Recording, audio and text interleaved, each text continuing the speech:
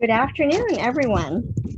I am Anne Havmeyer, Director of the Norfolk Library, and it is my pleasure to welcome you today and to introduce New York Times best-selling cookbook author, educator, podcaster, and Norfolk Book Group leader, Mark Scarbrough, and Dr. Genevieve Gagne-Hawes, the in-house editor at Writers House. First, a quick word about this webinar, which is being recorded. Mark and Genevieve have agreed to answer questions following their discussion. So for those of you who have not attended a webinar, look for the Q&A at the bottom of your screen and feel free to ask questions during the discussion. You can also vote for questions you might see there, which will move them to the top of the list. Now, a few words about Mark, if I can keep them to a few. Mark has long been associated with the Norfolk Library, in particular as leader of our popular book group, now going into its 12th year. But this is only a small part of what he does. He has co-authored with Bruce Weinstein more than 30 cookbooks, has made countless national television appearances, and hosts 3 successful podcasts. I actually love what was written about Mark on Macmillan's website, and I quote, "A former academic, Mark is sometimes snarky because he's ridiculously innocent in the marrow. He reads Dante for fun and hangs out in art museums on sunny afternoons. He's a bemused Texan in snowdrifts, a dumbfounded progressive, and a self-confessed culinary snob. He still teaches literature on the side and leads raucous book groups at Connecticut libraries. We are lucky to be one of those libraries and to have many of his cookbooks in our collection and his recently released memoir, Bookmarked, which we will hear more about today. Dr. Genevieve Gagne-Hawes is the in-house editor at Writers House, one of the world's largest literary agencies. In her time at Writers House, Dr. Gagne-Hawes has edited numerous New York Times bestsellers and Reese's Book Club picks. And in 2003, she plucked Stephanie Meyer's worldwide YA phenomenon, Twilight, from the submission pile. Her editorial work is focused on helping authors grow their narratives and develop their unique voices with an eye toward the ever-evolving commercial market. Welcome to you both, and thank you so much for being here.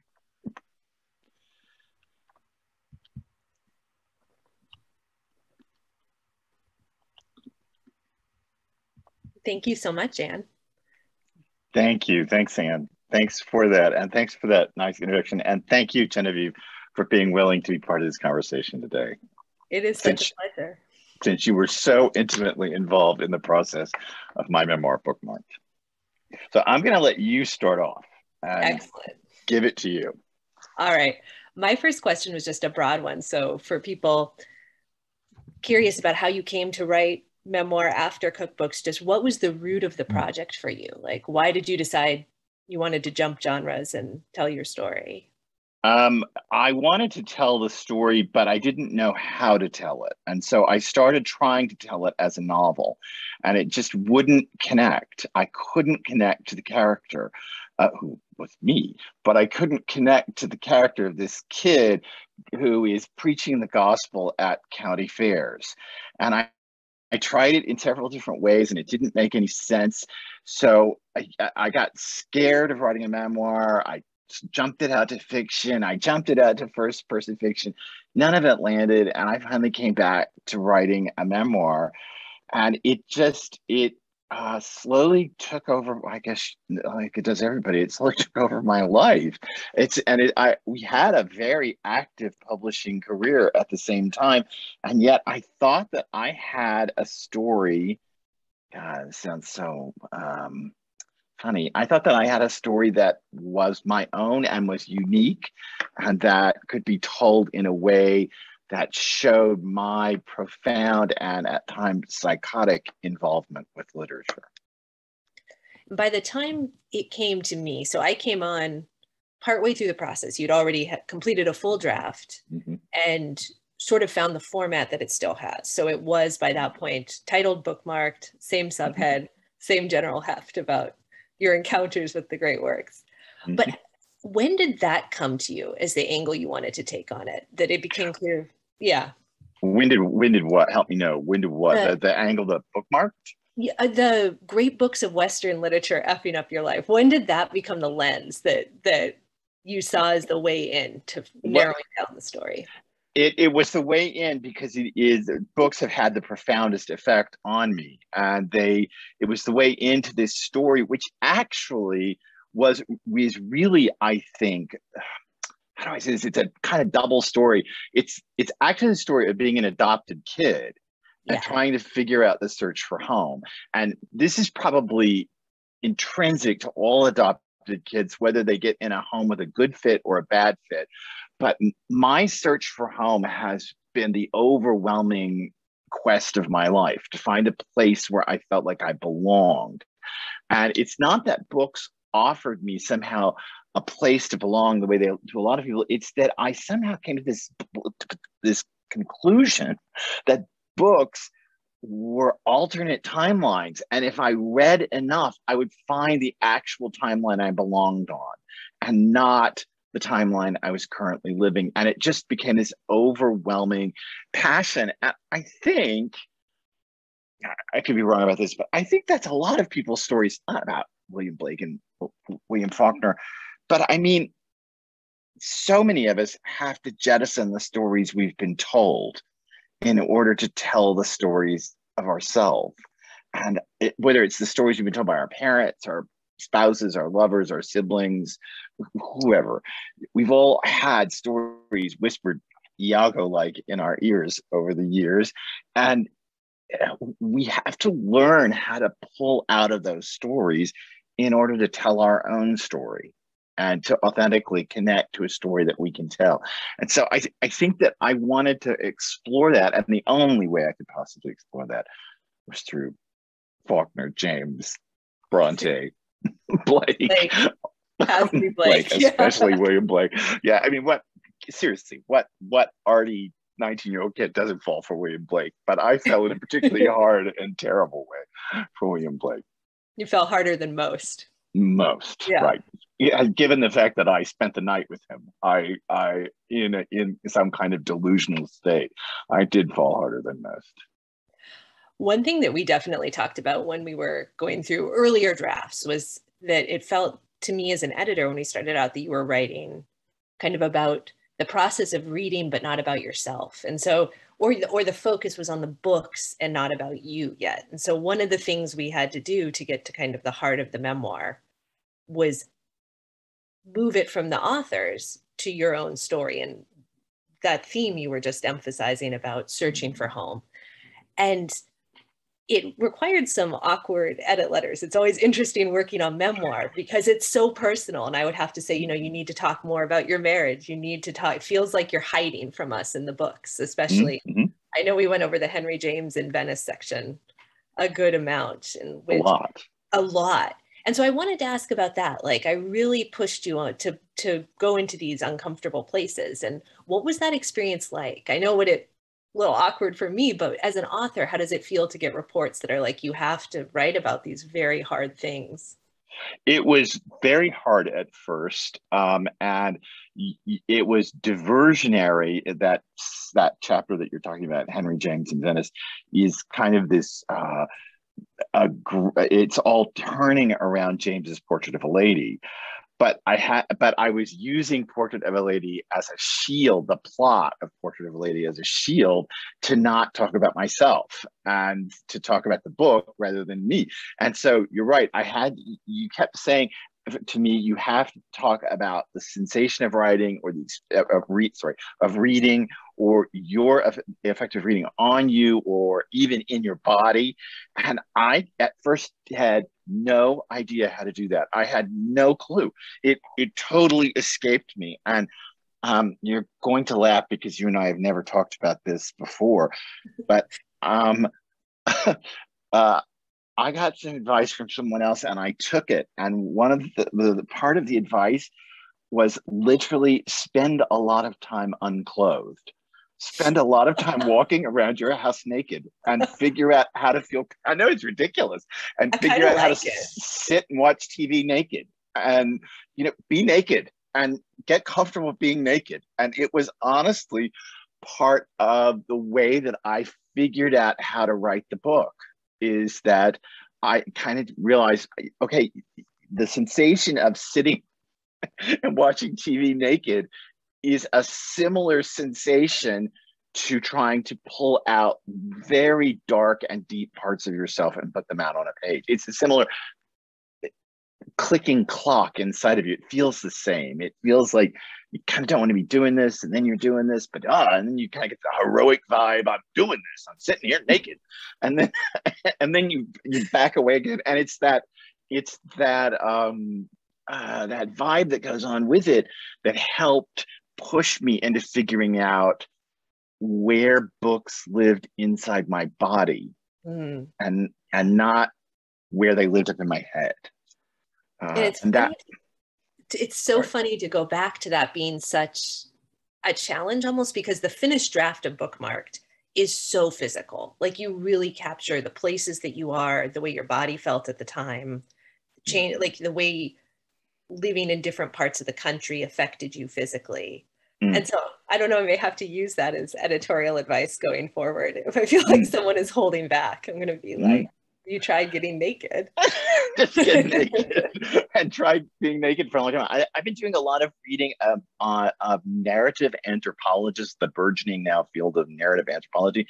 And we were talking about this in a middle March class that I teach. I was talking about this week. And these cultural narrative anthropologists claim that there are three basic stories. There's the body in pain, the body in pleasure, and the body in motion. And that those are the three essential, like across Edo Japan and 18th century British lit, and those are the three basic plot structures. And I think for sure Bookmark falls into the body in motion, because it has this very sequential movement through place in it, through Waco, Baylor University, through Wisconsin, through New York, and it ends up in New England.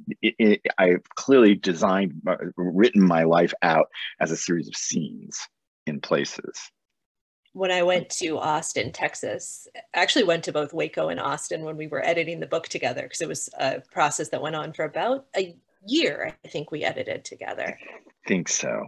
And in both of them, I was like, wow, it's just like Bookmarked. I'd be standing somewhere thinking of your book. Yeah. I don't know that I think that Bookmarked is a great, I don't think the Waco Tourist Board would hold Bookmarked up as a reason to come to town. What do I say? I say something about the Baylor English faculty protected the altar of literature by blowing out the candles. And I don't think they'd be actually too thrilled by that, but what can I tell you? Brownian Library, and there's the stuffing forks or whatever. Yeah, the stuffing spoons, right? Because the largest collection of Robert and Elizabeth Barrett Browning paraphernalia is at Baylor University, and I don't necessarily mean manuscripts. I mean their silverware and their tablecloths. Very strange. Very, very strange. Okay. So I have a question for you. So and this is a question for you as your job as in-house editor at Writer's House, and it relates to Bookmark too, but surely many a query and many a partial and many a full manuscript goes over your desk. And what is it that you see as a common pitfall or pratfall that a memoirist might take as a common problem in their book? I would say the number one thing that people trip up on is trying to include everything. And it was sort of why I asked how you came relatively soon in the process for me to the great works as the framework by which you were going to tell your story. Because so many people, when they sit down to write memoir, at least the ones that I see that are queried to us, present it as everything and the kitchen sink. It's everything that happened to them. There's this desire to be encyclopedic and incredibly truthful to every detail that they can remember. And what results is a story that doesn't have that body in motion feeling. You don't get the sensation of traveling with the person. You get bogged down in details that are important for memory and important, I always say important for family. I think a lot of memoir is almost most valuable as a document for family. But the memoir that elevates that and that becomes bigger opens itself up immediately to a reader. It says, here's something in my story that's also something in your story. And that was something with Bookmarked. I remember when you nailed the last draft, I wrote to you, like, this is teaching me things about my own relationship with books and how I have read over the course of my life. And so when a memoir stands out, it's doing that. It's picking up something in an individual life and almost putting aside all the other details. Like, there's a lot of stuff that comes out of a memoir necessarily to focus that part that connects with the reader. Yeah, because there are parts of my life that are not in Bookmark. There's I was a musician for a while. I did a crazy car trip from Texas to Rio de Janeiro, but that's not in there because it's not lensed through the great books, and it would be just a rehearsal. It's great dinner party fare, but it's not stuff that in order to arc the story. I think that was something that I had to learn, and I didn't know. I thought I got narrative arc until I tried to write my own memoir, and I realized that a lifetime of being analytical about Henry James and Charlotte Bronte did not lead to the skills necessary to build an arc, a narrative shape to it. I don't think I knew that. So I said this to someone the other day, and they said it's the difference between being a theater critic and being an actor. That just because you're a theater critic doesn't mean you can get up on the stage and act. It means you're a theater critic, and you may be very good at what you do. But I somehow just believed in my bones that because I knew how Jane Eyre worked, therefore I knew how narrative arcs work. That was not the truth, and there was a long struggle of. I think you remember this, that you were pushing me to go deeper, and at one point in our working together, and instead I went wider and shallower, and the book grew to be 140,000 words, and it grew out this way instead of this way, and because I hadn't figured out that I had to knife that stuff up from just basically bone level. And I remember that being the hardest editorial letter, because the previous draft, you had really narrowed in on the meat of your story. But then it was sort of what we were talking about before. The scenes that were remaining at that point were those really hard ones. It was really like deep level stuff. And so I think the impulse sometimes when you're being pushed to tell a story that's so deeply personal is to move away from it. And your way is you're a storyteller. So it looped into all these like long extra stories about things. And so it was I was like, oh, you were close. We got to get it back down. But I remember that very well. I remember the letter that you wrote me, the email that came in, and Genevieve and I were working through my literary agent, so it would come to my literary agent and then to me. And I remember this, and I remember that my literary agent called me to kind of warn me that this letter was coming, and that then it came. And I was just kind of undone by it because I thought, oh, but I thought I was doing it. But you're right. What happened is I got discursive and digressive. I, for lack of a better word, got Faulknerian. Why use one adjective when six will do? Everything just got kind of blown up the narrative arc got lost inside the book itself, which is super hard. And I have to tell you that the stuff that when I went back after that and cut, and a lot of the parts where you were very straightforward that this is not necessary for the story that you're telling, which are they still live in a document on my computer because I couldn't get rid of them. I thought, I sweated over those words. Doesn't she see that that's a quote from Dickinson and a quote from Eliot all woven up together? Does she see how clever and smart that is? And I sweated over that. And I just looked at it the other day. That folder still exists on my computer to this moment of all the bits that I had to cut out because, man, you blood, sweat, and tears over that. I think that's the hardest thing for me was I said this in another group a couple of weeks ago, but I think it was one of the hardest things for me is that I started out writing Bookmarked because I wanted people to think how clever I was and how smart I was and how intelligent I was. And I wanted this document that would prove to the world that I was so smart. And instead, it sounds like the most hackneyed thing I could say. Instead, I had to learn the hard way, story first. But it was hard. It was really hard to learn story first. That I had to tell a story of, well, I guess chaos that calms down to domesticity. I had to learn how to tell that story. And I always say, I feel like first that there should be a director's cut for books. That there should be a way for you to get those drafts because everybody has one. I had one for my dissertation. Every author I know, I'm like, save it in a Word document. Someday you can maybe use it again in something else, but it hurts so much to cut that stuff. But also it's story first and it's reader first, because that's often, you had asked about sort of memoir pitfalls. I feel like that's another one, like wanting to write a book that will preserve you in some particular way. So it's like the smartest, or here's something I did that was so significant and I want people to know about it. And the thing is, a memoir is like any other book in that respect. It's going to go out into the world and it will affect people the way it affects them when they read that, where they read it. And so that, like letting it go almost, I feel like is when Bookmarked opened up in a way. Like it became much more about where people could come into your story instead of being hermetically sealed to preserve a particular image.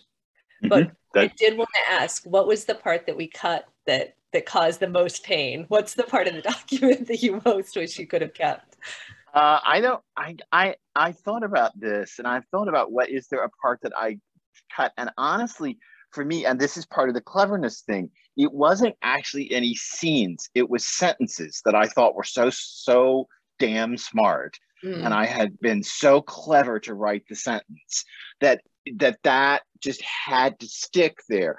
And I think that when we got toward the book is a lot about my adolescence and a lot about my 20s and early 30s. And as it gets into the cookbook career, it picks up speed. Once I meet Bruce, it starts to really pick up speed. And then it's about 50 pages and it's out. And I think that there were a lot of sections of writing about Bruce that got cut because I was rehearsing the same thing. I was saying the same thing over and over and over again. I found this place. And it, as I've said a million times, Bruce is the only human I've ever felt at home with. And I feel this just sense of being with him is just being at home. And it's this overwhelming sense around him. And I think I was rehearsing that a lot. So of course I wanted to put in all kinds of stuff about our moving to New England, but those bits that eventually got cut of leaving the city, moving to New England, or got pushed down to just paragraphs or two, those bits hurt a little bit to remove. But I think that I was doing what you were saying. I was moving out of story and into journal, into the things that happened to me. And what I hope the reader is expecting from the book is the quest for home. And it's already becoming apparent. We don't need to do this journey thing. It's someone asked me a couple of weeks ago, what's the difference between an autobiography and a memoir? And I explained it that I thought an autobiography was a proscenium stage where you know the curtain and the proscenium, and that's an autobiography. The curtain goes up and it's Keith Richards, and Keith Richards tells everything he ever did, and yes, bizarre. It's like that's a brick of a memoir. Right. And there it is. I don't know, or Obama. It's a proscenium stage. Whereas if you're trying to write a more modern memoir, you're working on a thrust stage, the stage that goes out into the audience. And you have to learn to inhabit that space out in the audience, which is the only way I could think of when you kept pushing me. You've got to connect with a reader. You can't just connect with yourself. I kept thinking about this notion of how actors inhabit thrust stages, how they inhabit out into the audience, and what happens to them when they're out there in front of the audience, not back here behind the safe proscenium where you're just presenting the moments of my life. To me, the great example of that is The Year of Living Dangerously, because she's so vulnerable, and she's so out inside the experience of grief and loss.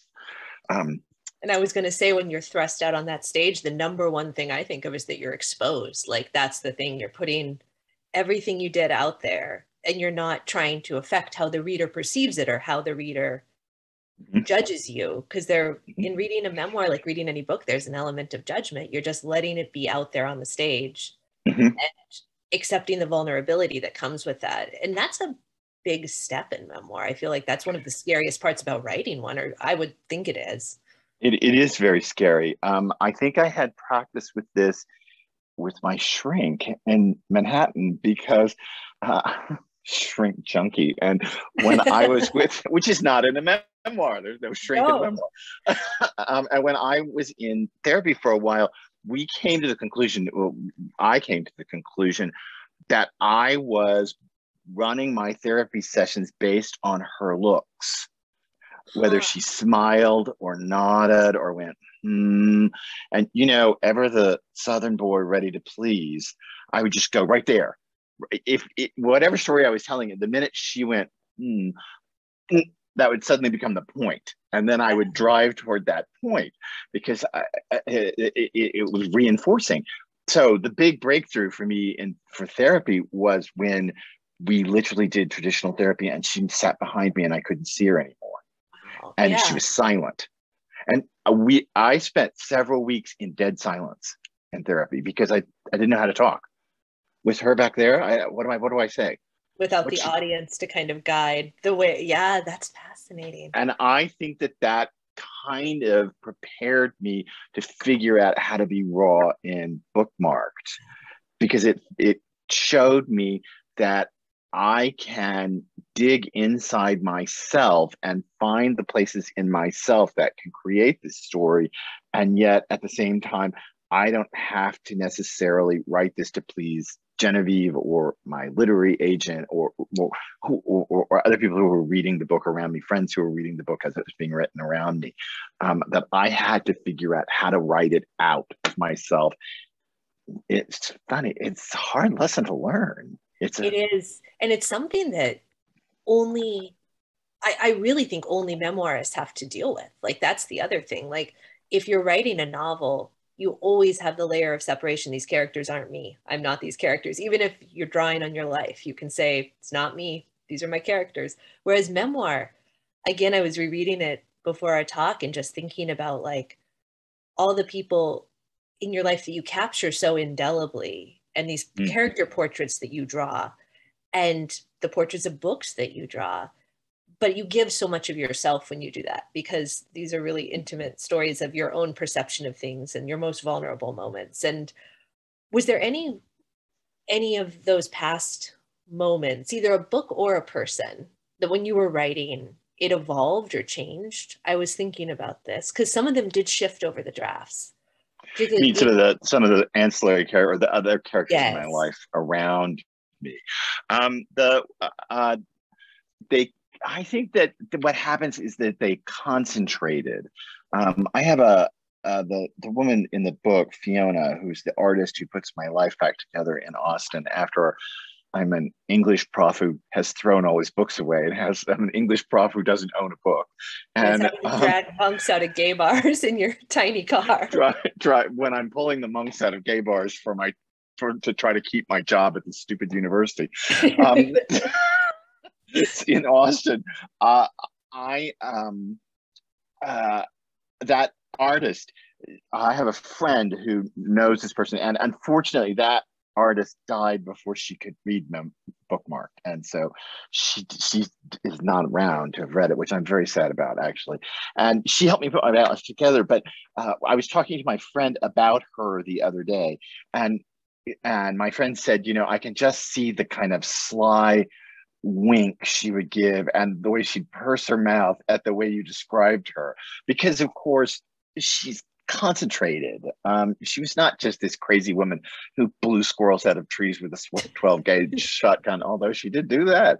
So she's not just this crazy person who did this Texan who blew squirrels out of trees. Instead, she was, of course, a much more fuller and rounder and more adept person at negotiating the world. But I had to concentrate her to make her work in my story, because what I need is this kind of catalyst for me to be able. She was a great reader, and we started in the book. It's my way back to books. We start reading poetry over breakfast, and she makes me go get the poetry volumes out of her completely disheveled library, her library that's just like chaos. And you can see. I was going to say, unlike your beautiful library, you can see how much I love chaos. And so she would get those. I would retrieve those books, and then we'd sit there and read poetry together, and it put my life back together again, in a very specific way. And I needed her to, in the concentrated, what is that, 10 pages that those scenes take, I needed her to be that catalyst, to read as that catalyst. So caricatured is too far. Concentrated is just the right word for what happened to her. Concentrated is the perfect word. And it's like the most salient. It's sort of what you're doing with your own life. You can't include your time in a band. You can't include the road trip. You have to include the part that is most right for this story and for the arc that you chose to give to it. It's very hard. And I taught a memoir class here in Northwestern Connecticut a few years ago while I was writing Bookmarked. I was teaching a memoir class. And I caught this from people. They couldn't get into the story because they were so busy trying to worry about journaling the details. Yep. And so I kept saying, what's the story? What's the story? Over and over. And I'm sure I was doing that because you were saying to me, what's the story? What's the story? Over and over again. Yes. And I was turning back to them and saying it, but I was watching them struggle with it too. I think it's a very common and difficult struggle that people have. Yeah. So I'm going to ask you a question, given your job as in-house editor at Writer's House at the literary agency where I'm at, and all the stuff that crosses your desk. And I'm sure this is a question that a lot of people might want to know the answer to. What is something that will cause you to absolutely not look at a manuscript? You just won't look at it. In any genre, just in overall. Yeah. What causes you just to go, oh no, I can't do that? There are some big red flags where it's like, if it comes across as just unbearably sexist or racist or something, which unfortunately we get more than, but that is the first and most obvious red flag. There will be certain ones where I read it and think, no, that book won't be doing good work in the world, or it's not work that because a lot of the time I frame it as, if we take this book out of the submissions pile, I'll be editing it in a lot of cases. So I'll be spending a year, 2 years, sometimes more with this book. And do I want to be with this story for that long? So you look at it and you're like, if it pops with an attitude that seems really hurtful, or there's really gratuitous violence and stuff. And obviously this is not in the memoir category. We're not getting too many of those, but for novels, those are the big things. And stories that sound both clear and distinctive. Those are probably the biggest things that I'm looking for when I pull something. It's not necessarily determinative of it getting rejected, but the ones that stand out to me most are, they know the story that they're trying to tell. And I think that part of the process can take, we worked over it and you worked over it in your memoir group. That part of the process is often so much of my editorial work that I like to see a book that's kind of leapfrogged it. I'm like, okay, to know, even if the plot's not fully worked out, or if it's a mystery, even if the ending seems too obvious, it knows the story it's trying to tell. And it's a different story, because that's probably the other biggest one, is that so many of the stories sound like other books. And we even get ones, as a classics person, you will appreciate this. We'll get things sometimes with titles like Portrait of a Lady. And I'm like, how do you not know that there's a book called Portrait of a Lady? Like, you got to Google your title. But that sort of thing, I don't know. Maybe it's residual snob from my own academia days, but sometimes I try to, if I can, write like slightly personalized rejection letters, and I'll be like, by the way, your title is shared by another work. You may want to look into that. But it's Jane Eyre. Yeah, exactly. I'm like, you want to think about like your own story and like what makes your story more distinctive. Those are the things that helps stuff stand out. I saw the other day on Twitter too, somebody talking about that, and I think that you and I both commented about this. It was an agent with a thread. I think an agent with a thread, and she was talking about what she's looking for is that someone that she feels is open to criticism. That she doesn't feel when it comes in, there's not I'm not getting this exactly right, but there's not a defensiveness. Absolutely. But there's an openness to being rewritten and to criticism itself, and she wants to see people who she thinks can stand up to workshopping. I mean, even if they haven't workshopped their book. But they'll be willing to take the feedback. And that has gotten so much more important because publishing itself has gotten so much harder to sell a book. Like, as an industry, it's contracted. There's fewer publishing houses, fewer acquisitions. And so in almost every case, it's why my job exists. It's why a literary agency, which isn't necessarily focused on editing, though Writer's House is a more editorial one, and your agent is a wonderful editor, but it's why I edit now prior to submission to help books sell, because it's so much harder to get through those hoops. And so going in, you have to be willing to be criticized. And we'll sometimes have people who will get very upset about getting edits, and I try to make them gentle and receptive and constructive. But even with that, sometimes if you're too locked on, you as an author, not you, Mark, but if you're too locked on to your story and you won't change it, your book will probably not get anywhere. And yet she got pushback on that thread. I was surprised on Twitter. People were, not happy. She got a lot of pushback. And yes, you're right. The publishing landscape has changed dramatically. And since editors basically don't have acquisition money anymore, and since editors basically have to figure out a marketing plan for a title rather than the old F. Scott Fitzgerald plan. It's just they have to work out an actual sales plan for what they're buying before they can even send it off to be bought by the house. Things have to come in a much cleaner state.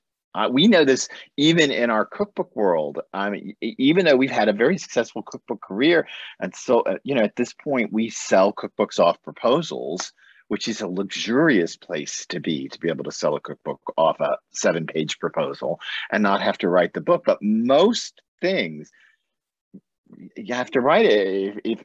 If I intend to make anything out of the fragments of a novel that are currently sitting on my computer, I know I have to write the whole thing. Nobody's gonna buy it on a partial or on 3 chapters, even if they're fabulous. It just doesn't really happen anymore unless you're someone who's like your cookbook career, unless you have this many titles under your belt and you are a proven, you know what you're doing. You've done it before. The genre switch is its own beast, though. The genre switch is its own beast, especially in publishing, and to jump from cookbooks to memoir was hard. It was a hard, long slog to get someone willing to pick it up. Like, what is that transition like for you? We talked at one point in the editorial process about how some books are more threatening than others. And you wrote about this, and this is sort of one of the main threads in Bookmarked, is there were certain blankets inside your head. So what was that like, going from a cookbook, which is obviously something, there's a more technical aspect, but at the same time, it's your personality, your voice that's helping make the cookbook work to the memoir. Like, what was that transition like for you? Well, it's especially strange in my life because Bruce is the chef and Bruce in our cookbook career, and Bruce and I may concept out some recipes together. We have a book due to Little Brown in December, and we have talked about some of the recipes, but basically he's off on his own creating these recipes. And then I get, as I always say, I get what looks like a chicken walked in ink and walked across a piece of paper. And then as his notes, and then I'm expected to turn that into a book, into an explanatory book. But it's still, especially in our career, it's still more reportage. It's still, I'm rehearsing what he's done, and I'm trying to explain what he's done in a DIY voice so that it makes sense, but is, you know, entertaining to read. You know, maybe I want to call an egg yolk perky, but but you know, it's still, I have to basically follow the recipe that he has created. And I can put some voicing in it or not. Writing my own book was a completely different experience. It was suddenly, it's that therapist behind me. I was suddenly on my own, and I felt very, to use the word we've already used, naked. Because there is a solace or a safety for Bruce being in front of me, and I'm the second name in the career. So it's Bruce Weinstein and Mark Scarbrough. So, you know, there's a kind of safety that he's out in front of me. Taking fire almost.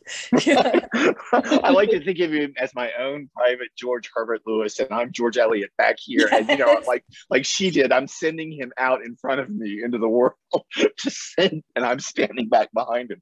So I like to think of him that way. But it was still, it was this overwhelming process, but also, and hard. But also, I told you this, and it is the truth. I ran for it. The moment your query letters would come back, your editorial letters would come back, the moment I would get them back in my hands, I would just be aching to get to my desk and do it. And sometimes we would be in the middle of cookbook production, or I'd be in first pass or second pass of cookbook, and there's no way I could do anything at that moment because I was locked into the production process. But it was intriguing, and also, our cookbooks are all published by big New York houses.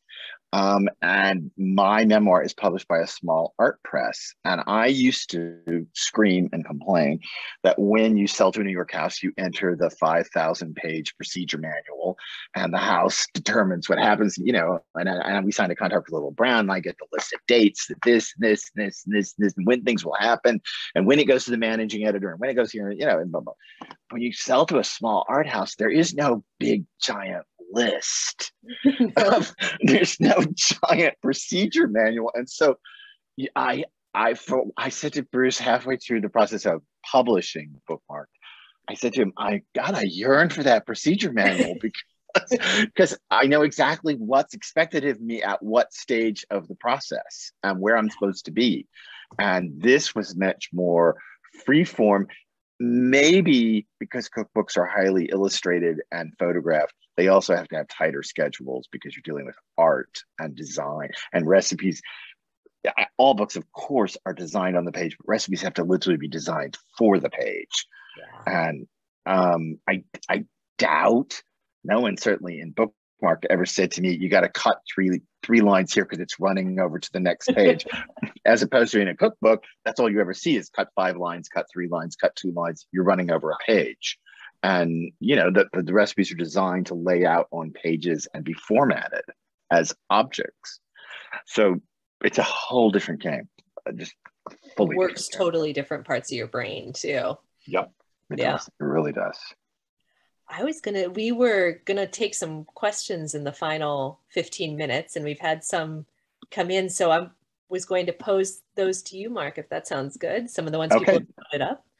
All right. So Fee has asked, when did you start to write the memoir and when did you finish? So essentially, how many years did the transition and work on Bookmarked take? I wrote it for about 4 years. I think I worked with Genevieve for a year and a half along in there. It took 4 years to write it.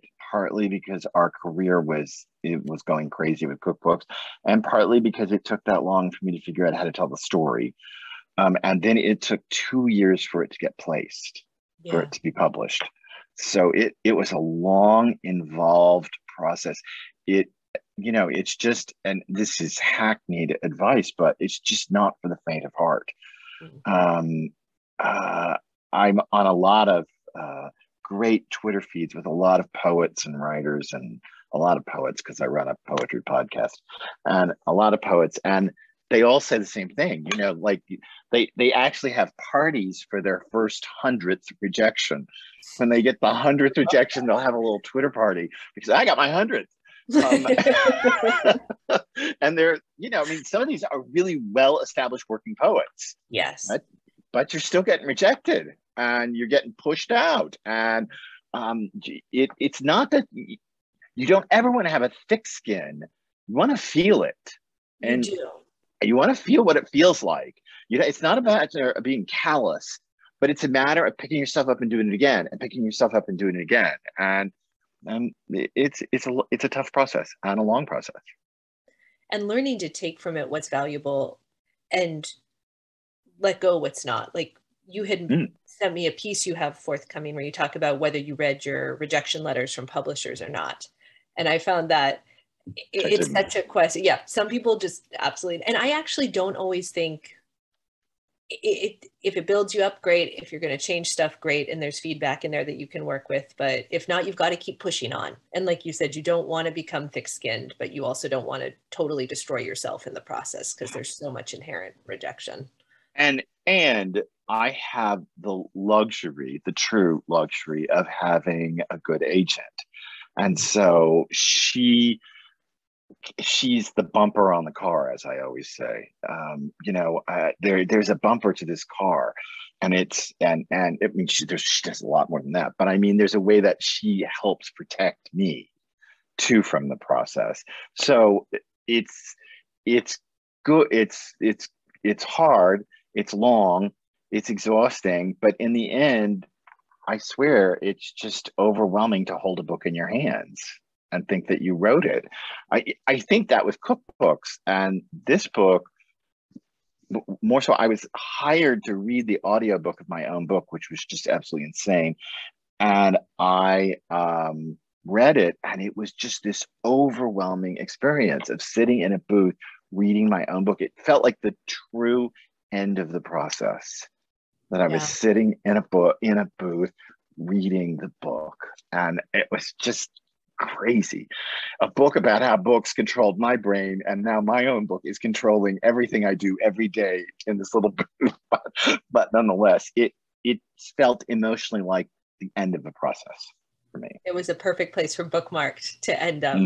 I think you making tapes again, which for when people read it, you'll see it's one of the first beats of the book. So you were back to it. Yeah, I was. I didn't think about that, but I was making audio tapes of books again. And I never thought of that. But you're right. That's how the book starts, is me obsessively reading the opening chapter of every Reader's Digest condensed novel that was in my parents' house, and recording my voice into a tape recorder to hear me read them.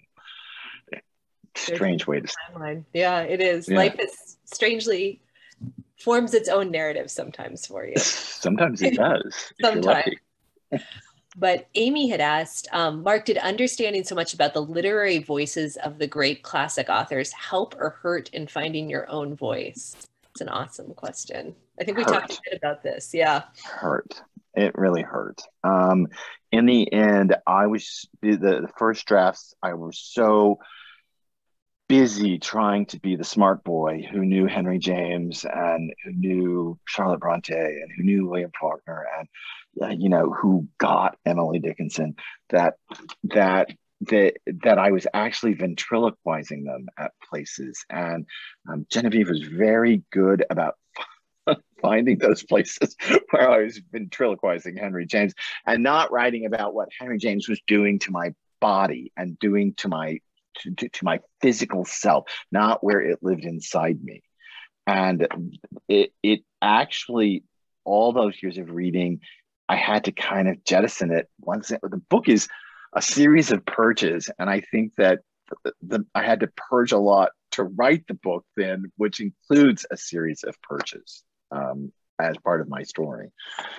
Always want to be the last Puritan standing, always. So. That's an American literary tradition for you. It is. It's totally led to British literature for that reason. Yeah. You pretty much hit us too. If was Mark's voice always so clear, or did that clarity come over time? I think your essential voice was clear. Like you have your own, like even the bio we were reading before, I was like, that's a Mark voice right there. But it was, yeah, I should say that oh yes, I should say that bio that Anne read of me at the beginning that she found on the Macmillan website, I wrote that. And when she read it to us before the webinar started, Genevieve said, Mark wrote, she's like, that's your voice. I was like, it was like, I know that voice. But it was very much about, actually, in editing Bookmarked, I felt like it was about playing up your voice almost, because there were times when you were letting the authors or the books you were writing about kind of take over from you, or take you over, which of course is the theme of the whole thing. So it was natural, I think, that it would come up in the editorial process, but it was drawing out your particular story and making your voice the dominant part of the memoir, instead of letting the classic works kind of overrule you. And the voice that is there is fragmentary. There's the Bookmarked is a lot of sentence fragments and a lot of clauses hanging all over the place. And it's a fragmentary kind of jagged voice, which is, it's interesting that it's not my speaking voice, and it's not my articulated voice, but it is definitely the way I write. It is definitely this kind of jagged twist at the end. I want a twist at the end of every phrase, and I don't want a verb in every sentence, and stuff like that. Yeah, right. I wanted to ask, before I go back to the box questions, did you journal throughout your whole life? And were you drawing on journals and Bookmarked, or is this memory? Okay. Yeah. And there's a even weirder question here. Not only did I not journal, but I have rarely read a memoir. I can count on one hand maybe the number of I read Lucy Greeley's autobiography, The Face. I read The Liars Club. We've read a bunch of memoirs now in the Norfolk Book Club, but we started in January and have read through a bunch of memoirs in the Norfolk Book Club this year, but that's those are the largest set of memoirs I've ever read. And before I wrote Bookmarked, I hadn't read very many memoirs. I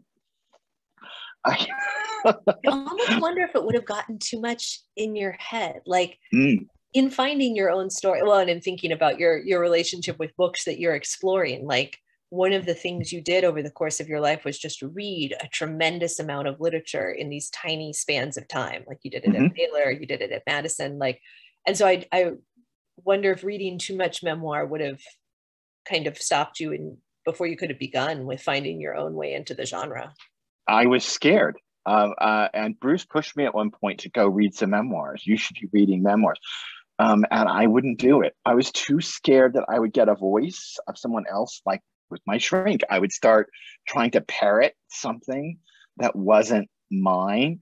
Bruce also encouraged me to listen. I've never listened to an audiobook. And he encouraged me to listen to an audiobook before I read my audiobook. I didn't. I just went in and read it the way I wanted to read it. I ended up breaking down and crying during the reading, which apparently they're keeping in for the audiobook. I ended up being very emotional about it, but I thought to myself, I don't know. If I listen to some actor read some book, I'm going to parrot it. I'm a natural mimic, and I'm going to pick it up. Yeah. And I don't want to. I want to try to figure out how to read my own book. Maybe I'm also just ambitious. Maybe I'm just really ambitious too. Not a bad thing. Not at all. Yeah. I don't think so. Yeah. And final, how did you decide what to include and what to leave out as you were working? Oh gosh. How did I guess just in sitting down to draft that first thing, when you were like, what parts of my life am I going to focus on? You do start, you're in middle school at the start of it. Hey, you're in 8th grade, which is when you first started reading. Yeah. It's true. It's how did I decide what to leave out? It's a question that's tough to answer. How do I say it? A part of it was this story and the notion that the story had to have, God, it's such a banal word, had to have a point, and that I had to find the things that made the point that led to a narrative arc. And I didn't want to include material that was too digressive or diversionary, which is then what I did at one point after one of your edits of the book. I went back to that. And I don't know, I just kept paring it down and paring it down and paring it down and trying to get it tighter and tighter and tighter and tighter. And some of the events in the book are, I say this at the end of the book, they're rearranged. They don't exactly happen in the order in the book, finally, the way they happened in real life, because they needed to be kind of slightly torqued for purposes of narrative, and purposes of how it worked. It seems in the book, for example, that I've left seminary when I meet my ex-wife in the book, but those are really actually overlapping events. But I kind of had to deal with the seminary passages and get those behind the story so that then when I met her, it could take its arc from there. So those got separated in a slight gap in the book, and there's actually no gap that exists in real life there. So stuff like that is just putting story first. I see that somebody is querying that there's a difference between that question. Yeah, between the New York Times article and the Bookmarked version of How Bruce and I Meet.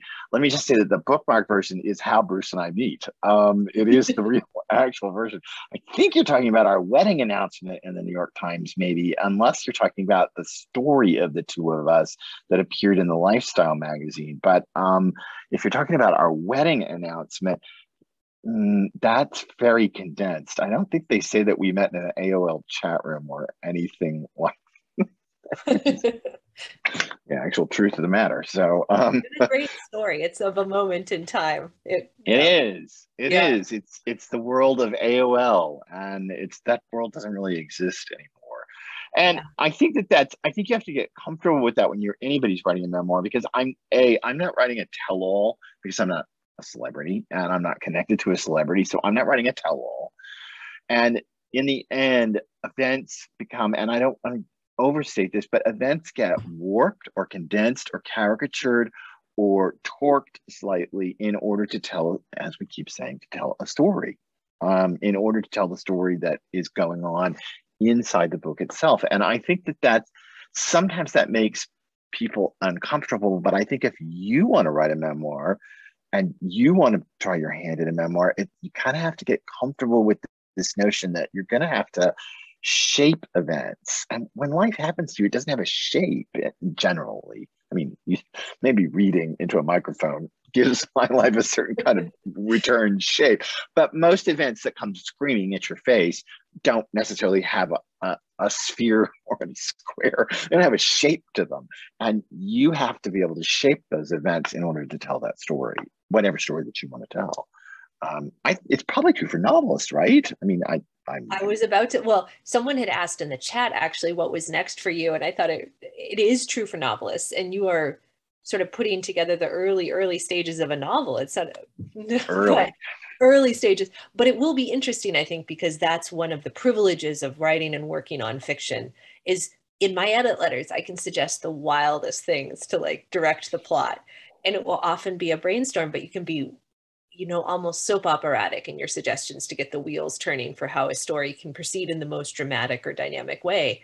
And editing nonfiction or a memoir, you can't be like, Mark, what if you change it so that you actually start this part of your life 10 years earlier? that's not an option because it actually happened. And so that's the freedom of a novelistic work that you aren't going to have when you're working in memoir, even as you are trying to craft it to a story like we've been talking about. You can't fundamentally shift its component pieces. No, I can't suddenly have an older brother.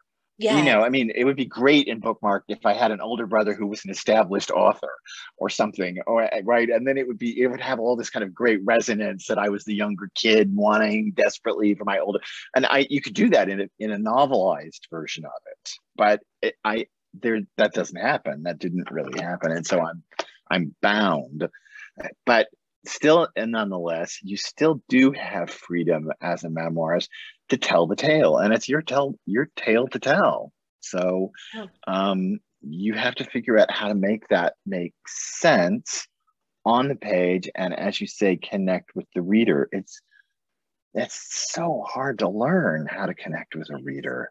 It's such a craft. I'm sure anyone who works in film, anyone who works in music, anyone who works in any of the arts knows this problem of that eventually your painting has to be seen or your film has to be seen, and it has to connect in some fundamental way with somebody. Hard. One of the wisest pieces of feedback that I think made an appearance in multiple of my early reports to you is an agent had said to me early on when we were looking at a memoir, like, I understand why the author needs to write this, but I don't understand why a reader needs to read it. And I think about that all the time. It's such a good question to ask yourself. I think it's most useful if you're the author sitting down, like, why does someone else need to read this? What are they going to get out of it? What am I hoping they'll get out of it? And how do I try to make those two meet? Like, how do I give them a reason to keep turning those pages? And I think about that all the time when I'm editing. Yeah, and I think you wrote that to me. Yes. And it was like a knife. It felt like a knife when you wrote it to me, because I thought to myself, but wait, surely it's enough to just do it. Surely it's enough to just do this thing. Isn't that heroic in and of itself? And it felt very knife-like. It felt like a cold knife, but it was good because I realized that just because that the importance of the process to me may not be the same thing as the importance of the process toward a publisher, and toward a reader, ultimately a publisher, and then beyond that, a publisher, beyond that to a reader.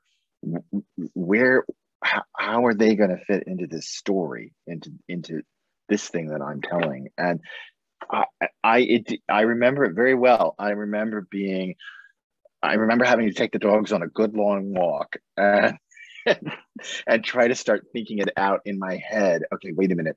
Just because you want to tell the tale doesn't mean the tale can necessarily be told to the reader. Yeah. How do you? Hard. It is. It's all hard, but it ended with a wonderful book. So thank you. I guess in closing, we could say the question more broadly: what's next for you? Here it is. There it is. And let me say that this book, my book, it's available, of course, on Amazon or Barnes & Noble. It's available in place you can get books. But if you live in my part of the world, there is a case of these books at Oblong Books in Millerton, New York. And if you would like a copy of the book, you can bring it by the Norfolk Library with a note, and I am happy to sign it for you in any way that you would like that to be signed. Okay, sorry, I jumped on you. What you were saying something, Genevieve? Oh no, and I see, Anne. I was going to sort of segue into the same place that you did, where people can find Bookmarked with its wonderful cover too. Yeah, I've said this. I said this to Genevieve and Anne before we started. I have always wanted to be a hot guy that lies around on books. So, the cover is just like kind of what I've always wanted to be. Again, you can find it any place you find books. And the audio book of Bookmarked is out on the 9th of November. Ooh. So it will be up and running on Amazon and wherever on the 9th of November. I think you can already pre-order it on Tantor, the house that the audiobook publisher, but it'll be up on Amazon too. Is that going to be an Audible streaming, or will it be actually a physical copy as well? Do you know? I don't know. Oh, okay. I'm sorry. I don't know the answer. Well, to some that of them, question. I know some audiobooks are now only available on Audible, which means we can purchase them, but for the library, it'd be nice to have a physical copy if a publisher is going to make one. You mean like a CD? You CD, mean like a... exactly, CDs. Oh, Yeah. I have Yeah. no clue. Sorry.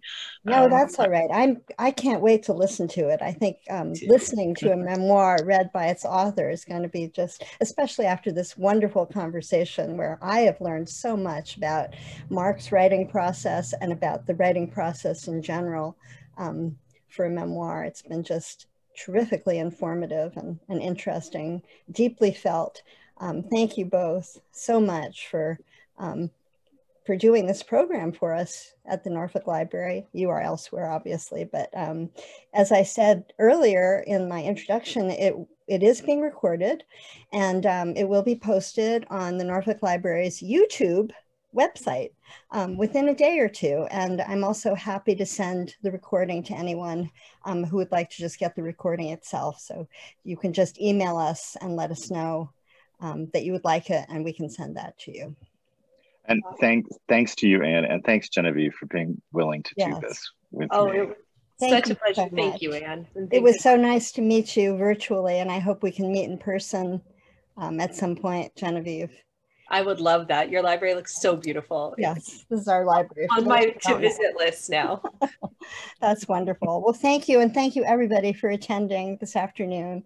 Warm wishes to everyone. Stay safe. Hope to see you soon. Thanks. Thanks. Bye-bye. Bye.